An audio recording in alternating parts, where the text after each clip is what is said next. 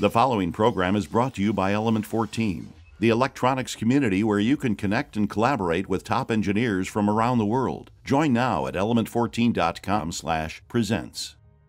Hi, and welcome back to the Learning Circuit.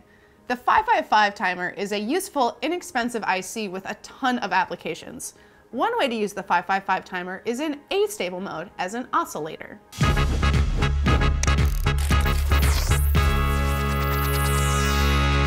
555 timers have two possible output states, high and low. In astable mode, the output never stays in either state, but switches or oscillates between the two. To understand how this works, I'll start by reviewing what happens inside a 555 timer. The 555 timer has 8 pins. Pins 1 and 8 are used to power the chip.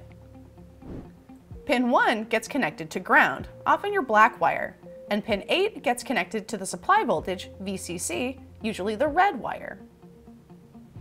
Pin 3 is the output.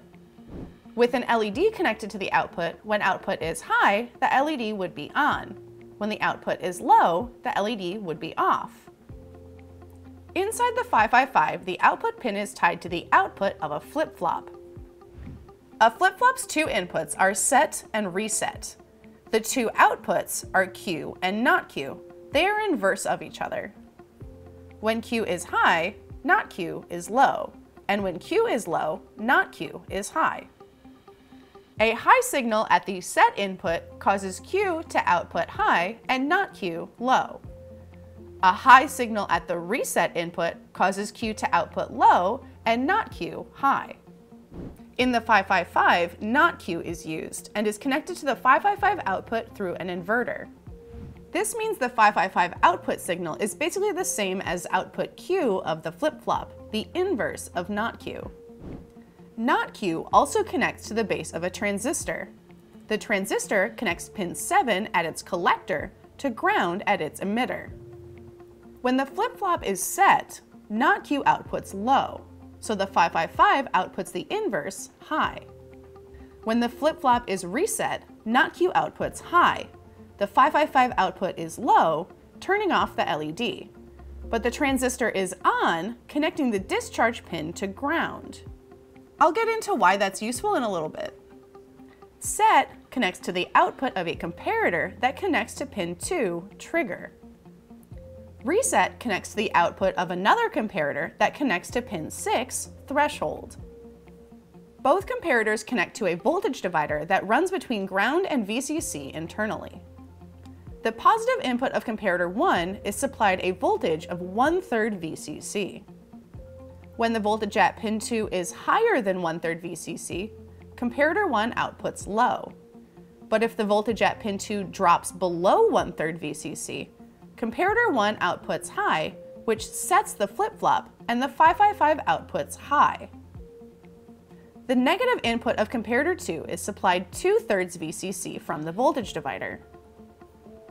When the voltage at pin 6 is lower than 2/3 VCC, comparator 2 outputs low. But when the voltage at pin 6 is higher than 2/3 VCC, comparator 2 outputs high, resetting the flip-flop, causing the 555 to output low, turning off the LED, but turning on the transistor connected to the discharge pin. So a voltage lower than 1/3 VCC at pin 2 sets the 555 output high, and a voltage higher than 2/3 VCC at pin 6 resets the 555 output low. Now let's talk about how to add external components to build an astable circuit. For this circuit, pins 2 and 6 are tied together. This means they will always have the same voltage. A capacitor is added connecting them both to ground. The voltage supplied to pins 2 and 6 is determined by that capacitor's voltage. Both pins are also connected to VCC through a couple resistors.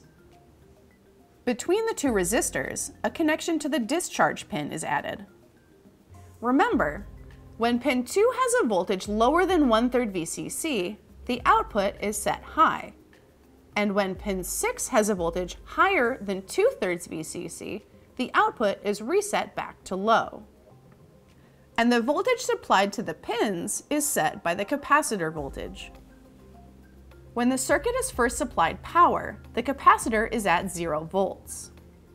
Since that is lower than 1/3 VCC, comparator 1 outputs high, setting the 555 output high, turning on the LED.